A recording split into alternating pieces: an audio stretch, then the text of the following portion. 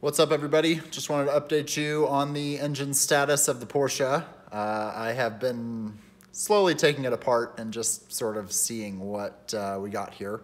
I have the oil pan off and I took the exhaust manifolds off, so I guess I'm giving it sort of a proctology report. I took out a couple of the spark plugs in the coils. They look really nasty. I'll show you in this video here. Let's turn this around. And here's the oil pan. And I got my light here. You can see, oops. You can see all this stuff here on the bottom.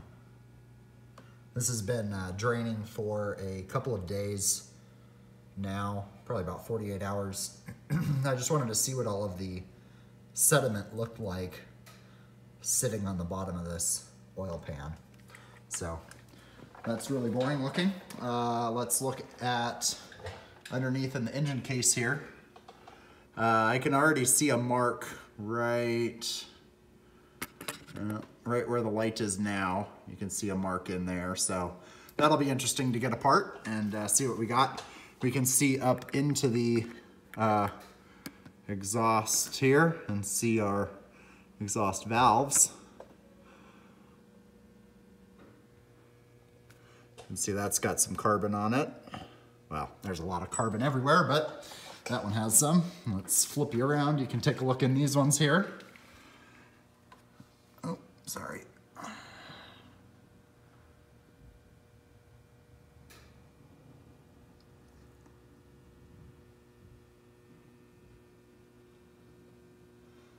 And then this back one is all black with carbon as well. So, that's the current status. We are draining all of the fluids here, seeing what the damage is, and I'll take you over here and we can take a look at what I have for the spark plugs. So this is in their respective locations. This side would be the driver's side, passenger side, front and the middle one, and then the front and the back one. So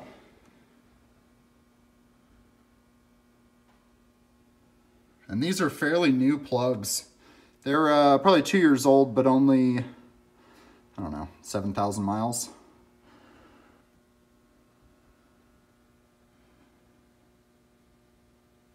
That one's got quite the debris on it.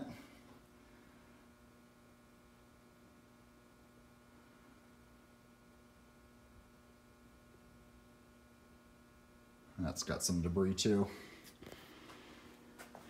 Here's the manifolds. See, this one is just caked in carbon. Can't even barely see in there.